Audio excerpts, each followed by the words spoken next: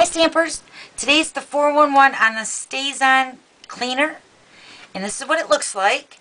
And the Staz On cleaner is, you can use it for, when you're using Staz On ink, of course, but you'll notice when you use the Staz On or the classic black ink, when you're using the stamp and scrub pad, it just doesn't come off. The black stains your rubber stamp.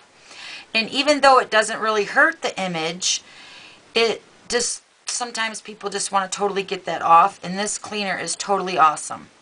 So what you're going to do is you're just going to open your Staz On cleaner, and you're going to rub it across your image, and it doesn't look very good.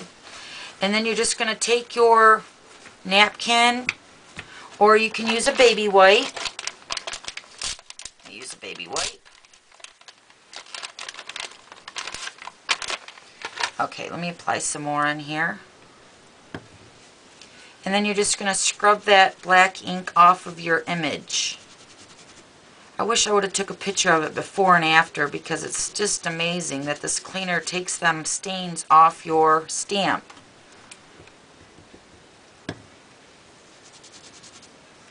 It's just wonderful. And then after you do this, you might want to take it across your stamp and scrub pad with the spray mist, stamp and mist. And that's it. Pretty easy. Alright, thanks for stopping by. We'll see you later. Bye!